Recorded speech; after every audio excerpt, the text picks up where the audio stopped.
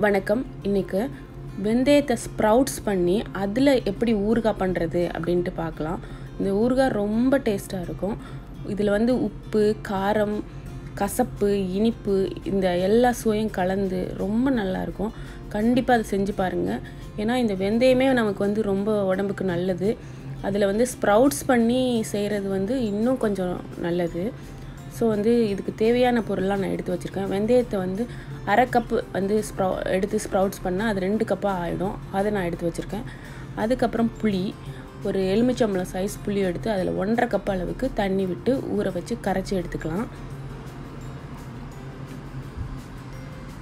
அதுக்கப்புறம் ஒரு சின்ன வெல்லத்தை நல்லா கிரேட்டரில் நல்லா துருவி வச்சுருக்கேன். 1 டேபிள் ஸ்பூன் அளவுக்கு மிளகாத்தூள், தாளிக்கிறதுக்கு கடுகு, அப்புறம் வந்து நான் ஆலிவ் ஆயிலில் இந்த ஊறுகாவை செய்ய போகிறேன்.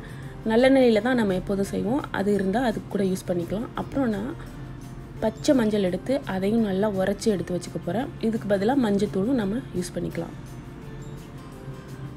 இப்போ அடிகனமான பாத்திரத்தை அடுப்பில் வச்சு அதில் நல்லா தாராளமாக ஆலிவ் ஆயில் விட்டுருக்குறேன். இன்றைக்கி நல்லெண்ணெய் விட்டால் இன்னும் ரொம்ப நல்லது. அதில் கடுகு சேர்த்துருக்குறேன்.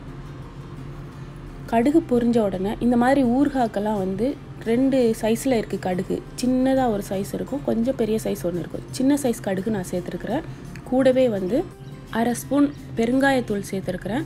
அதுக்கப்புறம் வந்து நான் அரைச்ச மஞ்சள், அதாவது உரைச்ச மஞ்சள் வச்சுருக்கிறேன் இல்லையா, அதை நான் சேர்த்துருக்குறேன். நீங்கள் மஞ்சத்தூள் சேர்க்குற மாதிரி இருந்தது அப்படின்னா இந்த இடத்துல சேர்க்க வேண்டாம். நம்ம மிளகாத்தூள் சேர்ப்போம் இல்லையா, அப்போ சேர்த்தா போதும். நான் இந்த மஞ்சள் வாசனை போகிறதுக்காக நான் இப்போ சேர்த்துருக்குறேன். அதுக்கப்புறம் நம்ம ஸ்ப்ரவுட்ஸ் பண்ணி வச்சுருக்கிற வெந்தயத்தை சேர்த்துக்கலாம். இதை அப்படியே வந்து ஒரு 2 நிமிஷத்துக்கு மீடியம் ஹீட்டில் வச்சு வதக்கி விட்டுடலாம்.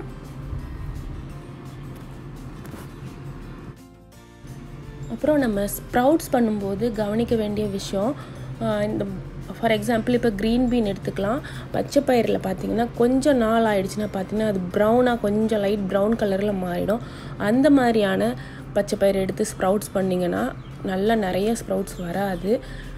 இதுவே வந்து நல்லா ஃபுல்லாக க்ரீனாக அந்த க்ரீனிஷ் மாறாமல் இருக்கும் பாருங்கள். அந்த மாதிரியான பச்சை பயிர் எடுத்து பண்ணிங்கன்னா நல்லா வரும். அதே மாதிரி தான் எல்லா பருப்பு வகைகளிலுமே. இப்போ வெந்தயம் வதங்கினதால அது மேலே வந்து நம்ம எடுத்து வச்சுருக்க புளி தண்ணியை விட்டுக்கலாம். புளி தண்ணி விட்ட உடனே நல்லா கலந்து விட்டுட்டு நல்லா அந்த புளி தண்ணியை உறிஞ்சிட்டு நல்லா அந்த வெந்தயம் வேகிற அளவுக்கு நல்லா வேக வச்சு எடுத்துக்கலாம். இது மேலே ஒரு மூடி வச்சு ஃபுல்லாக கவர் பண்ண வேண்டாம். நான் இந்த படத்தில் பார்க்குற மாதிரி பாதியாக கவர் பண்ணாலே போதும். இப்போ பார்த்திங்கன்னா அந்த புளி தண்ணியெல்லாம் நல்லா உறிஞ்சிட்டு ட்ரை ஆகிடுச்சு. இந்த நேரத்தில் நம்ம மிளகாத்தூள் சேர்த்துக்கலாம். நான் புது பிராண்ட் மிளகாத்தூள் சேர்த்துருக்குறேன். அதோட காரம் லெவல் எப்படி இருக்குன்னு எனக்கு தெரியாது. அதனால தான் நான் கொஞ்சம் கொஞ்சமாக சேர்த்துட்ருக்கேன். கூடவே வந்து உப்பும் சேர்த்து நல்லா கலந்து விட்டுக்கலாம்.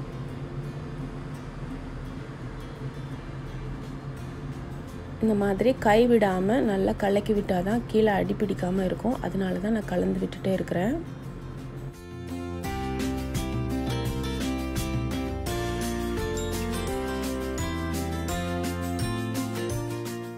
இந்த மாதிரி நல்லா பச்சை வாசம் போகிற வரைக்கும் நல்லா கலந்து விட்டுக்கலாம்.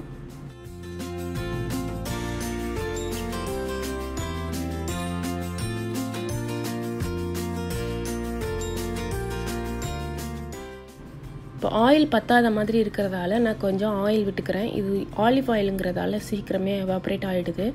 ஊறுகாய்க்கெல்லாம் நல்லா கொஞ்சம் ஆயில் மிதக்க இருந்தால் தான் நல்லாயிருக்கும். ஸோ வந்து கொஞ்சம் தாராளமாக விட்டுக்கலாம் அப்படின்னு சொல்லிட்டு தான் நான் கொஞ்சம் எண்ணெய் சேர்த்துருக்குறேன். இந்த நாட்டு செக்கு நல்லெண்ணெய் இருக்கு இல்லையா, அது சேர்த்தோன்னா ரொம்ப நல்லா அந்த ஸ்டிக்கி ஃப்ளேவரோடு நல்லாயிருக்கும்.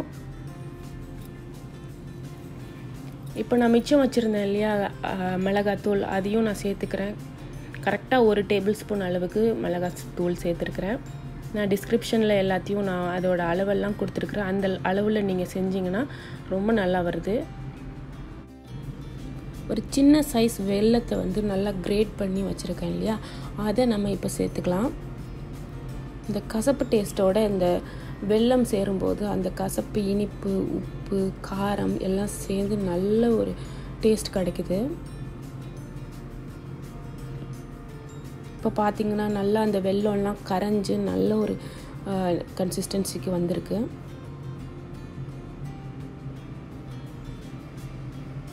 லைட்டாக கலந்து விட்டு அடுப்பு அடைச்சிடலாம். இவ்வளோதாங்க இந்த ரெசிபி. ரொம்ப நல்லா இருக்குது. நீங்கள் தயிர் சாதம் எது கூட வேணாலும் வச்சு சாப்பிடலாம். ஊறுகாய்லாம் எங்களுக்கு பிடிக்கவே பிடிக்காது. ஆனால் இந்த ஊறுகாய் ரொம்ப ரொம்ப நல்லா இருக்குது. நீங்களும் செஞ்சு பாருங்கள். இணைந்திருங்கள். Sweet home Singapore. Thanks for வாட்சிங். பாய்.